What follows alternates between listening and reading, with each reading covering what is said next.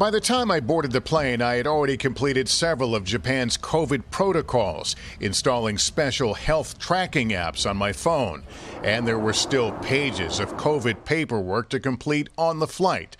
Following our shadow into Tokyo, several more hours of processing awaited me. Just landed at Narita Airport in Tokyo, and they just made an announcement that they'll ask Olympic travelers, people such as myself, to stay on board the airplane, let other people deplane, and then we'll be escorted to an area where we'll be tested. As other passengers proceeded, medical staff were ready for the rest of us. Now we're taking a very long walk to what I presume is the testing area. This, by the way, will be my third COVID test since Monday.